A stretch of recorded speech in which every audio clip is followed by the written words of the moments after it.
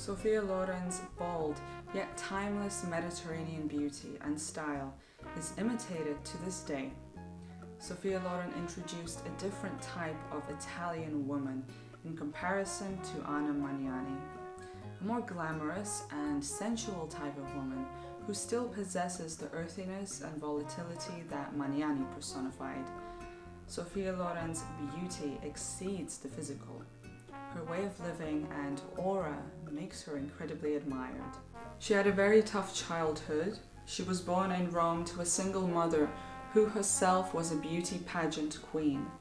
Her father abandoned the family, and this lack of a father figure deeply affected Loren.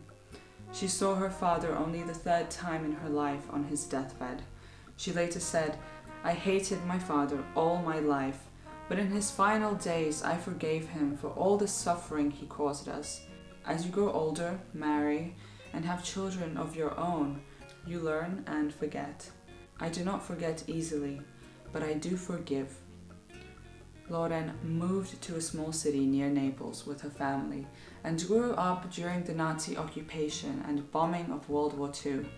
It was a scarce and frightening time, to say the least.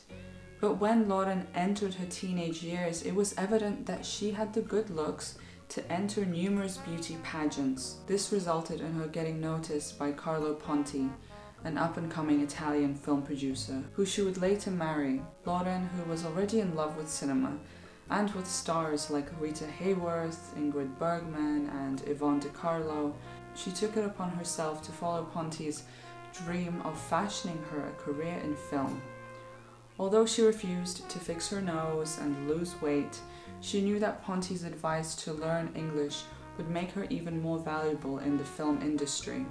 By her late teens, Sophia was now officially known as Sophia Loren, who formerly was Sophia Villani Ciccolone. Loren's confidence, charm, and sultriness secured her lineup of roles in Italian films, even appearing topless and naked in films like Era lui sì sì in 1951 and Due notti con Cleopatra in 1953. This seductive and unconfined way of being for a woman was Loren's signature, and it worked for vibrant Italian crowds. This type of role transitioned into Loren's English-speaking Hollywood debut in the movie Boy on a Dolphin in 1957. She was 23 at that time, and by this point was a well-known star in Italy due to her extensive list of films. That same year of 1957 came out The Pride and the Passion, where Loren starred opposite Cary Grant and Frank Sinatra. In fact, Grant, who was in his 50s, wanted to leave his wife to marry Sophia because they had an affair, but Loren declined and married Carlo Ponti instead. Loren then made a departure from such racy roles and decided to revamp her star image and lead in her most important film yet. We see as we progress through each Oscars leading lady in this series is that many share a similar career milestone. It is the fact that once they chose a role quite different to what they did before, that is when they got rewarded. This leap of faith into the unknown would be most valuable to them, and eventually would bring them to an Oscar. This was in fact the case for Sophia Loren. In 1960, she starred in the war drama called Two Women. This Italian movie, directed by Vittorio De Sica, was the first to win a major Academy Award for a non-English language performance at the 1962 Academy Awards. This award was for Loren, and although she did not attend, she was very proud and thrilled. She said, "I decided that I could not bear the ordeal of sitting in plain view of millions of viewers while my fate was being judged. If I lost, I might faint for disappointment. If I won, I would also very likely faint with joy. I decided it would be better to faint at home." Overall, Sophia won 22 awards for this role in Two Women. The 60s were Loren's prime years, just as they were for Elizabeth Taylor, who won the Oscar the previous year.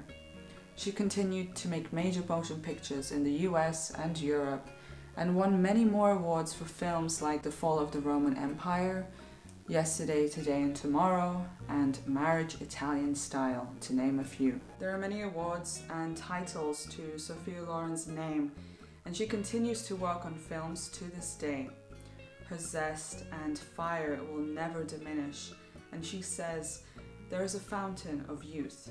It is your mind, your talents, the creativity you bring to your life, and the lives of the people you love. When you learn to tap into this source, you will truly have defeated age." To this day, Sophia's exotic and ultra-feminine image captivates everyone.